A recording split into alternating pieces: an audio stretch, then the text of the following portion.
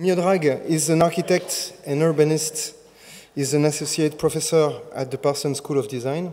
He previously served as a dean of the School of Design Strategies at Parsons, and he was also previously a chair of urban and transdisciplinary design. Miodrag Mitrasinovic's research focuses on the infrastructural dimensions of public space and what he calls its generative capacity. He is the author of many papers and at least 3 books.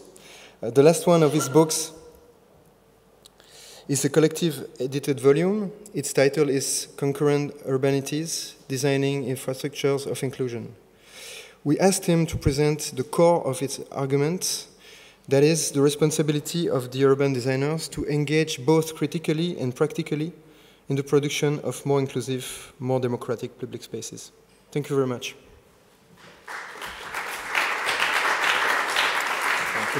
Well, thank you for inviting me. It's a pleasure to be here. It's also really an exciting moment, I understand, from even the couple of conversations we had prior to the beginning of the event. There is an excitement and there is a really beautiful atmosphere in which these early conversations are taking place. And I do recognize the excitement. I did share a little bit of optimism and a little bit of skepticism with some of you before, because as Patrick said also, it's a beautiful thing to do. There are many, of course, possibilities to fail, but since I kind of represent then the world of design, in design school we never say that anyone fails, and we never say, at least I don't say to a student that they ever make a mistake. I just don't. Maybe that's why, they like me. But the reason why I don't, because in the process of designing, we believe that, of course, there is a process of iteration, process of prototyping, testing, trying, and in that, every mistake really is just a step towards a different trajectory through your thinking and through the project. So I will be happy to continue the conversation after this, and of course, hopefully later on. As I said, if nothing else, it's because we have been going through a very similar process in the last 10 years or so.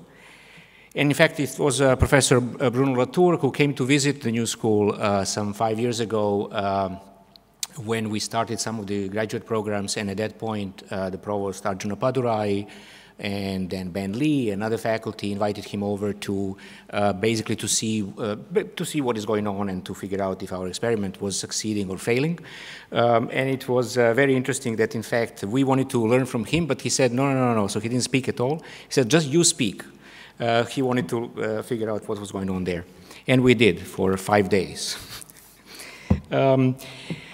So I will, Mathieu asked me to talk about, he gave me the synopsis of my talk, which is always very good. He asked me to cover a lot of points, and I don't know how I'm going to do that in 45 minutes, but I will try. And so the first thing Mathieu asked me to do is to basically to really almost kind of follow the way in which I structured the book, which is to say the first story is the story about what happens in New York City in between 2002, 2014, during the period of Mayor Michael Bloomberg, shown here on the High Line.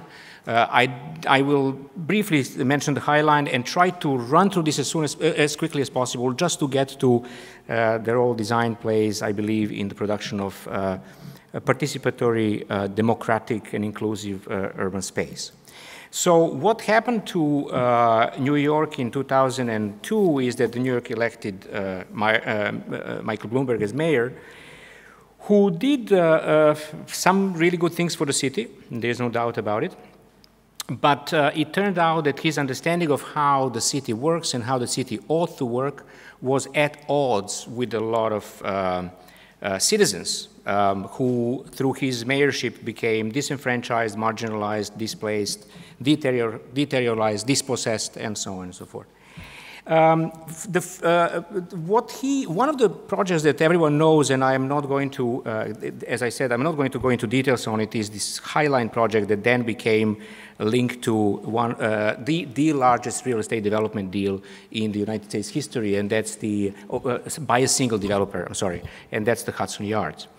The first thing that, the first project, talking about urban planning, the first project that Bloomberg's planning office did is to rezone over a longer period of time nearly 40% of land across the 5 boroughs. And if you look at this, you can see, in fact, most of the orange, there are a couple of shades of orange, but most of the orange are basically the rezoned territories across the city. And you can see that much of the waterfront has been rezoned, all the industrial facilities have been rezoned, and so on and so forth. One of the reasons for this development, for the rezoning, was simply to create new economic opportunities and to therefore bring life and dollars into the city's budget through international investment and so on and so forth.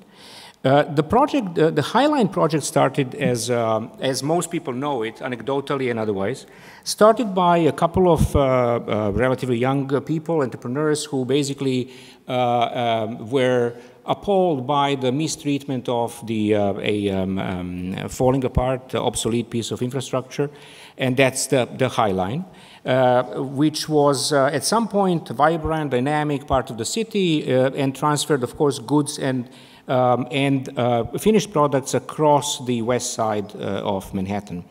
At some point, of course, when they start beginning to engage in the process, you know, municipal politics, the mayor's office, and so on and so forth, to make a long story short, over time, suddenly the project begins to boom, and not only that, but the project begins to attract a lot of private, a lot of public funding, even including federal funding.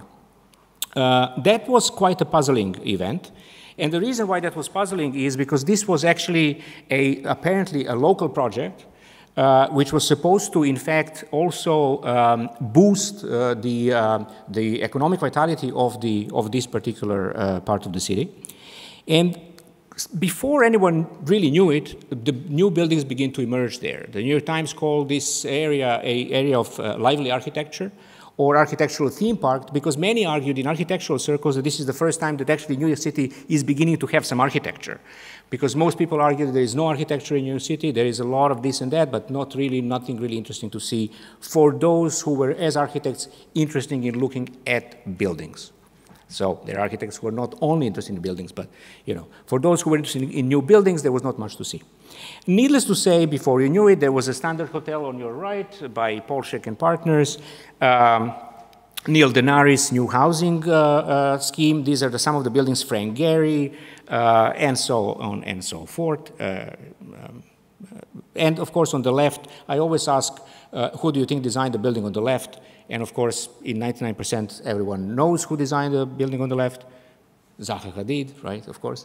There's no way to miss it. And there is a good reason for that. And I think that one thing that really happened to those who live in New York, who actually never go to the High Line, because it became a tourist attraction, is that the High Line really began, particularly for those of us who were really interested in a way in which this is going to develop a new attitude towards New York City as it was advertised, is that High Line, this is going to sound like a very Marxist critique, but nevertheless, High Line really, in fact, contributed to the commodification of urban experience.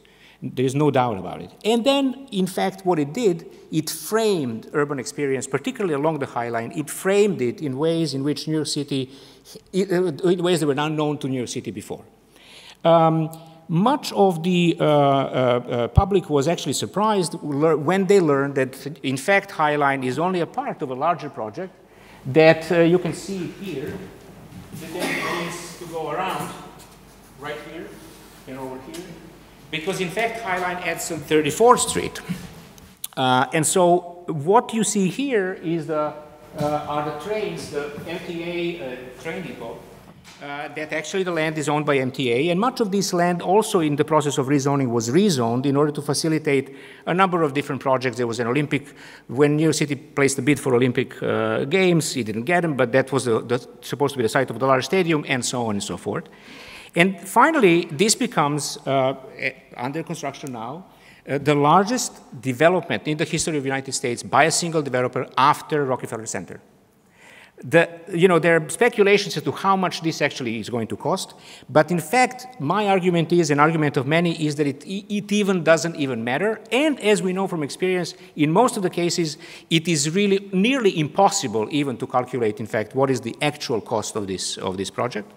And as you know, in many of the projects of this kind across the globe, of course, there are 14 acres of public space. We know what kind of public space that is. There are, of course, office towers, the anchor stores, the luxury residences, and so on and so forth. And of course, the idea of affordable housing in this particular development, as then now insisted by the new mayor, has completely disappeared. What is really interesting by this is that when you look at the budget that Bloomberg inherited, the deficit in the budget that Bloomberg inherited, which was all $3 billion in 2002, he leaves office with the surplus of $2.4 billion. So he inherits a $3 billion deficit, and he leaves the office with $2.4 billion surplus. But what happens to that, in fact, in the meantime, and I detail that in the book, is that, of course, the number of homeless, the number of affordable housing goes down, the number of homeless goes up, the numbers of people living below poverty line goes up. So when you see the results of this operation, then you begin to understand that something is not quite right. How is it possible that a city that goes from $3 billion minus to $2.4 billion plus in 12 years, it creates such a degree of inequality? Everyone was puzzled by it. In fact, in many ways, that's why the new mayor won the race, because he argued that there is a tale of two cities going on, and it's impossible that under such prosperity we have managed to create such inequality, such unknown degrees of inequality, right? And the reason then, one of the books I really like, Julian Brash's book on the Bloomberg Way, Bloomberg's New York is the title of the book, in fact claims that the reason why is because the model of governance that we have experienced, I mean people living in New York, have experienced through Bloomberg's administration is the typical, the epitome of the neoliberal governance. And he says in this model, of course, what we see now for the first time is the city de facto for New Yorkers has become tour de force of capital accumulation, which we know already from theory and practice and so on and so forth, but this becomes very evident to every single citizen, and of course the tour de force of the modes of creating supreme surplus values.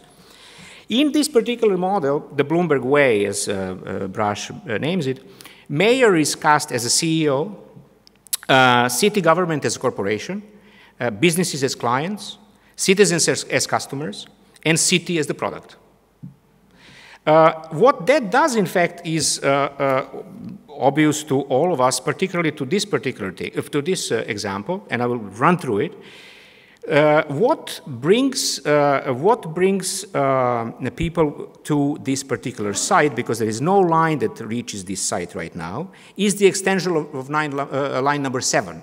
Line number 7 in New York City is called the Immigrant Express, and basically connects the end of Queens with this side. So this is one side, and the other side is the end of Queens, Flushing, right? The line number 7 costed $2.5 billion to be extended, and it was extended from Times Square to this site, literally under the site. And so a lot of people said, well, wait a minute, I mean, why would you extend line number 7 to this site? Well, there is, tourists are traveling, da-da-da. But in fact, again, this may sound as a Marxist critique, but it is the part of this calculation. This is the open ceremony, the opening, and so on and so forth. You're on this map, for those of you who don't know, so we're talking about this here, so the line number 7 is going to be here, and it goes all the way to Flushing over here. And so what you see basically there is that what you see there, these are the images of that other city. I'll have to skip because there's no time, but this is basically the life along number 7. These are the spaces. This is train number 7. On your right is the picture from Flushing. So if you don't speak Chinese over there, you can hardly order lunch. Along number 7, and that's true story. It's not an exaggeration. Along line number 7, because 40% of people living in New York City today are immigrants who were born elsewhere and have moved to the city after 1990. So that's over 3 million people. 3.7, I believe, million people. So there are more immigrants born elsewhere living in New York City today than there are citizens of Chicago. So that's the comparison, right? And so many of them, most of them, a great majority, lives along line number 7 and also lines B and Q, right? Needless to say. I mean, why? Because those are the places that have no capital flow in them, they have no municipal services, and they have seen no improvement under Mayor Bloomberg, of course. These are some of the images from there. So what is really interesting about this is the role that design plays in this vision of neoliberal city. And the reason why I say that is because usually for much or many of the design professionals, design anyway is seen as a formal and material practice. In rare occasions, I have to say that being an architect, in rare occasions you would understand there are people in schools, particularly schools and programs, who also understand design as social, symbolic, and occasionally cultural activity. But in most cases, design ends up being a material activity. And in fact, it is really interesting that after this particular model, in fact, design is employed precisely as it, if you look at the mainstream design schools, as it should be. And design is employed as a form-giving practice that follows fear, finance, the logic of capital accumulation, and very often, in fact, ends up in the types of buildings we saw before. That's why you can all recognize Zaha Hadid's building. It's not because she cannot design a different building. It's because she designs Zaha Hadid buildings, just like you can recognize Neil Denari's building, and so on and so forth. It's the logic of the marketplace. It's the logic of how these buildings participate in the cycles of the production of urban space and economic opportunity, that their role is defined as formal. And therefore, we can all recognize who they are and what they represent. But more than that, in fact, this may sound now a little bit away from Marx towards Foucault, but joking aside, more than this, design is employed as a disciplinary technology. And it's employed as disciplinary technology precisely because it is supposed to facilitate the capital accumulation, and it's supposed to achieve an application of capital which is strategic and differentiated. And this is how design, in fact, works. If you look at what the Bloomberg's administration did, you will see that this is not just design as in product design or graphic design, or it's architecture, it's urban planning, it's interior design, it's public art, it's all of this that goes under a very large rubric of public art and design. Needless to say, I will have to move on. But what I wanted to say, one more thing is my favorite line from Sharon Zukin's work is that this vision of urbanity is based also on a vision of civility which is bound by consumption. So in other words, everything that isn't necessarily bound to consumption and commodification will not succeed in this system. Now, when you go to the end of Queens, for example, or Brooklyn, or Rockaway, or any of the places that have seen really no improvement under the last 15 years and more, particularly more, it's not all Bloomberg's fault, let me just make that clear. What you see, in fact, that there is a lot of activity, a lot of dynamic and vibrant communities that have, with artists and designers working and creating value. Social value, cultural value, shared value, right? And so even though there is no flow of money, there are no resources, there are no funds, people find ways. And you find, you know, urban agriculture, you have farming, you find school programs, you find graffiti programs, you find all kinds of things, shared kitchens and so on and so forth, all kinds of things where a certain amount of creativity, creative intelligence, group working, group critique is in fact succeeding.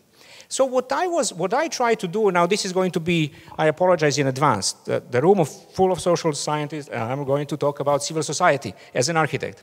But nevertheless, I will try to do that. I tried it with a friend of mine from CUNY the other day, and she said, for an architect, this is not that bad. So, you know, let me try, and I hope I'll stay alive through this.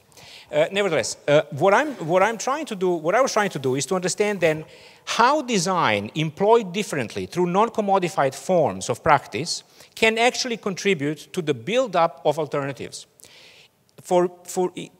Since I'm interested in build-up of alternatives, I'm obviously interested in some form of economic parity. I'm interested in socio-spatial justice.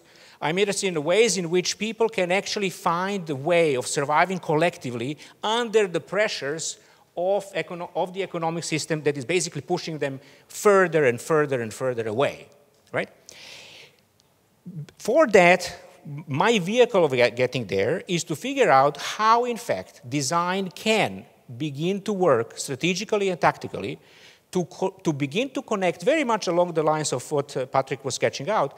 How can it begin to work as a connective tissue, or as a, even in some cases as a modality of governance, in fact, in creating connectivities in between the state and the state agencies, state organizations, and so on and so forth, the marketplace, meaning private business of any scale and any kind, and entrepreneurship, and what you may call the civil society, or the space of civil society, but the space that it's, I borrowed the definition from Iris Marion Young, and the definition of civil society as a space that is based on voluntary participation, that is activity-based and process-based, activity and process-based space, right? And so what I'm trying to figure out is how in this particular scheme, for those of you who know her work, she builds on a number of people, Arato and Cohen and Habermas and Fraser and Mouffe and so on and so forth, and tries to combine them all somehow. And what I'm taking from her is basically three associational activities that are very important for designers, not for social scientists, sorry, to understand, in order to understand where their contribution can be situated. And I will tell you later on why this is important in design school particularly. And so I take the private associational type, the civic, and the public, and I try to figure out, in fact, how through the practices I talk about, the book is an edited volume, it has 12 authors who all write about their ways of doing this, how, in fact, design begins to act as a connector in between these organizations, build the capacity for self-organizing, scale it up to the creation of social identities, voices, and take it into the public realm as a political voice, as a political idea, and how then through this work of bridging the top-down and bottom-up, in fact, as Chantal Mouffe would have it, political begins to emerge. In other words, how the conflict, the urban conflict, that is more than evident across the world today, in fact, when operationalized, begins to, in fact, be a tissue we can work with in order to begin to connect the institutions, organizations, people, individuals, communities that are not connected otherwise at all. So I look at design as a tactical practice and a strategic practice. So I will show you then a couple of examples later, just after I define these, so that you can follow through the examples. So I look at design as a tactical practice, and as a tactical level, I see design broadly construed. Design as a catalyst for building dispositions and capacities for self-organization in urban communities and among citizens, and I take these urban citizens, not citizens as in national citizens, but urban citizens out of Holston and Padurai's work, urban citizens where such capacities are not present, and how they work towards disambiguation, in other words, towards mobilization and conceptualization of the new emerging forms of urban practice and knowledge that no one takes into account. One-offs, little innovation happening in some community, how do you actually codify it, how do you mobilize it, how do you actually make it transferable to other places and other communities that do not possess that kind of talent or opportunity. And then as a strategic practice, I see design employed as a vehicle for building capabilities for action by aggregating, synergizing, and coordinating existing initiatives and scaling them up, which is an extremely important type of work that designers have been engaged in. Designers empower the capabilities of third sector organizations. Sometimes it's not the designers as professionals, it is the notion of the diffuse design in which organizations themselves acquire some design capacities so that they can in fact do the work on their own. And how design adds strategic capability to state and government agencies by enabling connectivities now that have not existed before in between, needless to say, civil society, community-based organizations and the state organizations, and eventually, of course, the marketplace. One of the practices that is represented in the book is Stalker from Rome. Lorenzo Romito wrote the chapter. And their work is really interesting because what they do for 10 years now, is their practice of connecting and building capacity is through walking. And so what you see here, in fact, first of all, this is a map of Rome underneath. These are the organizations, community-based citizen organizations, associations, coalitions that are connected into the network they're building. The lines actually literally are the walks that they make with the members of all of these organizations across the city. And the reason why they walk is because they want people to understand the geography and the topography of the region they inhabit, right? And so because in most cases, this actually, the grounding, the practice of grounding and connecting is something that is completely lost in most urban settings. The anecdotal, also the transfer of anecdotal knowledge. These are some of the photographs from what they do. Lorenzo actually was running for the mayor of Rome last year. Of course, he didn't win, but the point was not really to become a mayor of Rome. The point was to actually activate the network, to scale it up, and this is what they do. They basically literally walk across the city, and they walk across this, what they call the actual territories. Territories that are completely disenfranchised and marginalized. And basically by doing that, they begin to build the capacity of these people, they get to know each other and so on and so forth, to begin to self-organize around the shared ideas of how this shared urban space, city of Rome, can actually be governed or organized in a more equitable and more manageable ways. This is a Campo Boario, a project they did in the Kurdish camp in Rome, which I don't have the time to describe, but it's an incredible project. And the reason for this work, they basically worked with the Kurdish community in the camp to create an installation that then was basically commissioned and generated economic income for this community.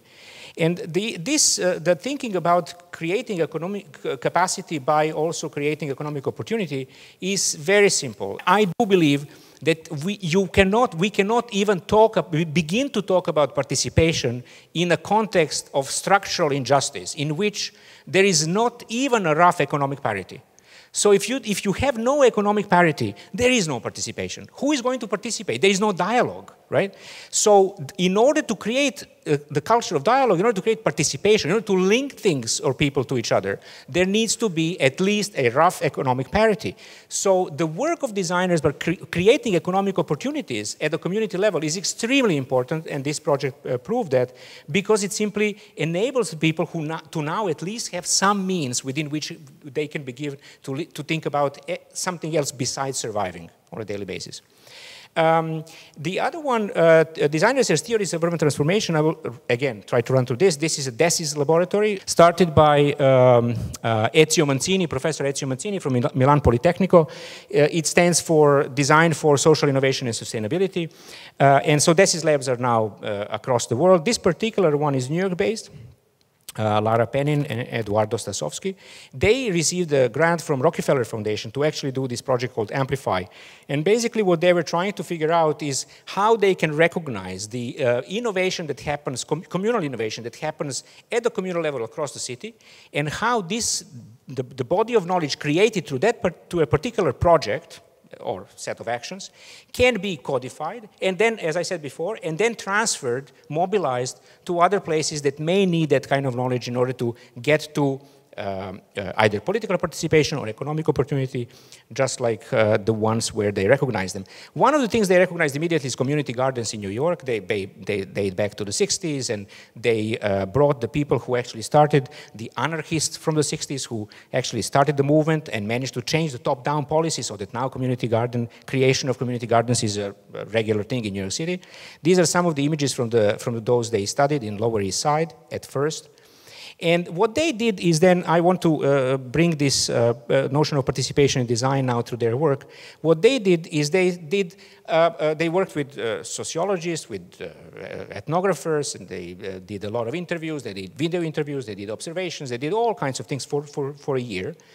And then they basically began to cross-reference that body of knowledge and research, and they identified major themes they need to focus on. I don't have the time to explain, but this is important.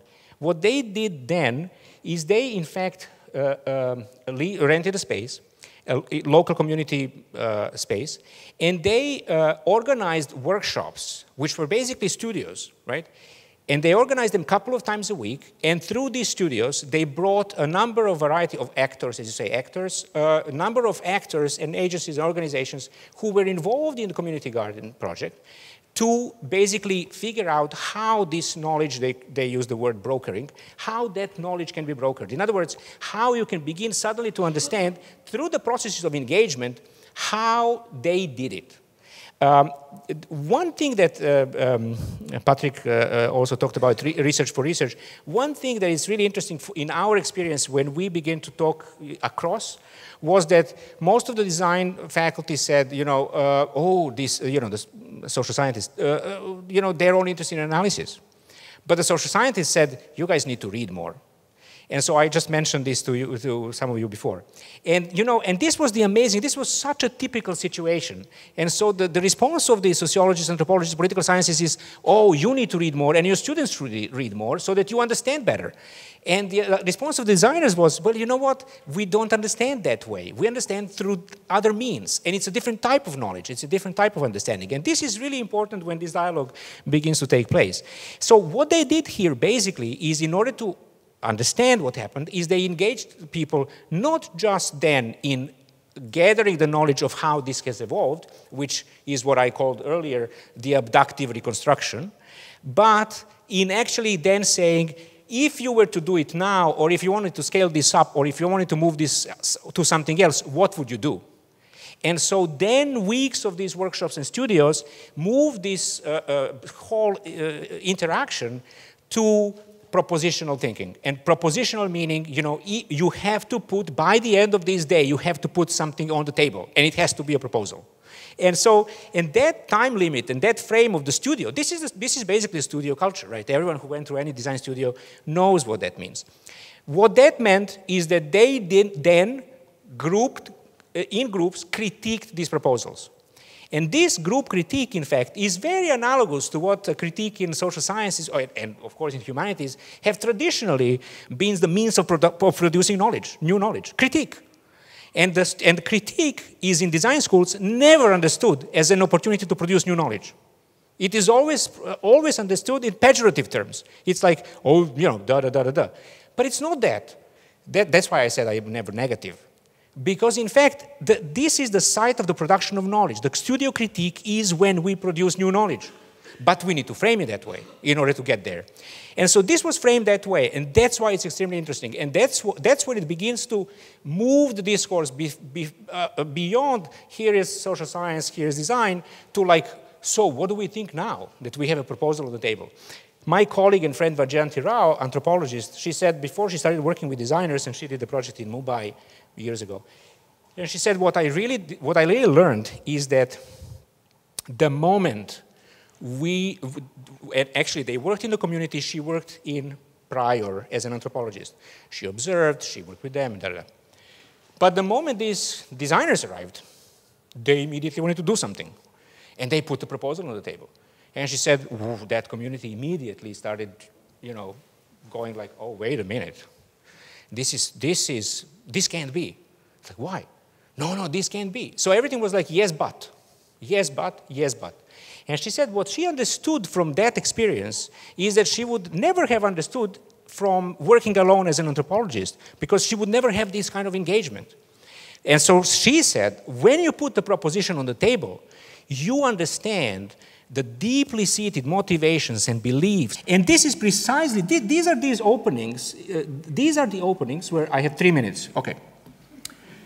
All right, well then in that case, now it's going to be a closing. I just talked about openings, now I need to close. This is the work of Teddy Cruz. These are his diaries. This is the thing that I talked about, some disambiguation.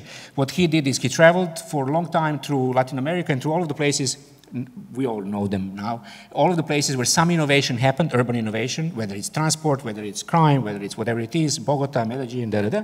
And so Brazil. And then he basically, I'll skip this whole thing.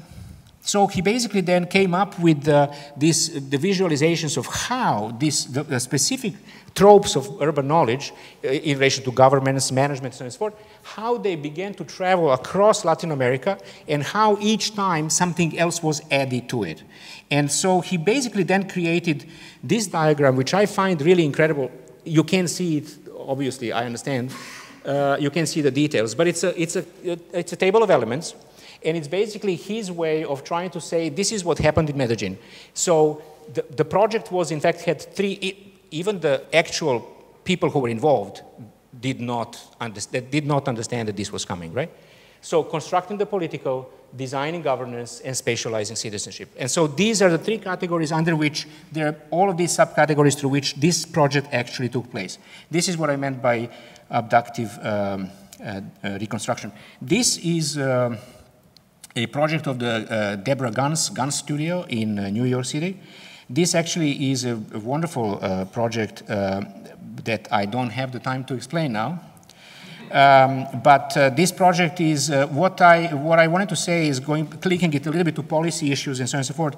After Sandy, the biggest problem in areas were affected by Hurricane Sandy was that you could only apply for reconstructing your property as an individual. So if you had a community that had a specific spatial and material configuration that needed to be preserved for the social tissue to maintain, for their relationships to maintain. They had special arrangements in this particular area. They had the court captains. They had the neighborhood organizations and so on and so forth. Very specific way of organizing the place, which worked very well. And so you had to apply as an individual. So the problem when they came there, she teaches at Pratt, so this is the Pratt Community Development Center. So when they came there, they understood that that these people are completely disabled by the destruction and by the new policies and by the existing funding streams. So what they did is they set out to design a scheme that will basically enable them to apply for funding and get the funding, they got it, to then reconstruct by new means, new technology, and so on and so forth, get the funding to do also the whole reconstruction, and then at the end, in fact, to absolutely preserve the essential social fabric of this neighborhood, of this thing, which is a beautiful, beautiful project. I'm sorry, I don't have the time to explain. Very complex project, ecologically, socially, very, very complex project. I just want to mention these people. I'm not gonna, I promise. So this is the Center for Urban Pedagogy. Center for Urban Pedagogy is a wonderful organization in New York City. They basically translate policy through design and visual means, the very complex policy, to citizen groups who are illiterate, do not speak English. As I said, a lot of people actually in New York City do not have basic English proficiency. People who have no access to any kind of government agent or agency. And so what they do is through workshops and pamphlets and what they call the kits, toolboxes, they basically work with community organizers in order to create, it takes 2 years to develop each of these. What they do is work with these organizations to develop a kit that would basically explain to citizens not only how the policy in relation to, for example, zoning or affordable housing works, but also what is their role in the process and how they can, in fact, participate, take part, and change the system eventually, change the top-down policy if this is one of the community organizers. And then this one is, I want to mention the name, Hester Street Collaborative. And Hester Street is another wonderful organization that does differently. Their role, literally, is to link citizen organizations and community-based organizations with the government. And so they work, typical third sector organization, non-profit organization, and what they do is they employ design to do that. Unfortunately, I don't have the time. I will not say read the book, but I just don't have the time to now explain this. Amazing projects they did with all kinds of departments of city, urban planning and parks and recreation. And this is the beautiful project, People's Plan for East River Waterfront, where they basically sidelined the development that was supposed to be Richard Rogers' development along the East River, and they simply cultivated support and stopped the project and basically created this People's Plan for East River Waterfront. A very beautiful project. And then finally, some of the things, the third section, the design in in city offices. As many of you may know, City of Boston actually has this new urban mechanics office, started by the previous legendary mayor of Boston, who basically wanted to bring digital literacy creativity, design, if you will, and policy, governance, together. And so what they did is, check them out. They have a website, beautiful website. They did an incredible number of very, very interesting attempts to do just that. This is Mexico City, the City Lab in Mexico City, again, started a couple of years ago. Huge creative space with a lot of young people, architects, designers, planners, and so on and so forth, who are engaged in creating opportunities for, again, connecting the city with the youth. And then the Mind Lab, which some of you may be familiar with, and Christian Bason, who actually wrote a beautiful book recently published by Ashgate on design and governance, and their mutual links. Okay, that's that. I will skip this. Okay, thank you.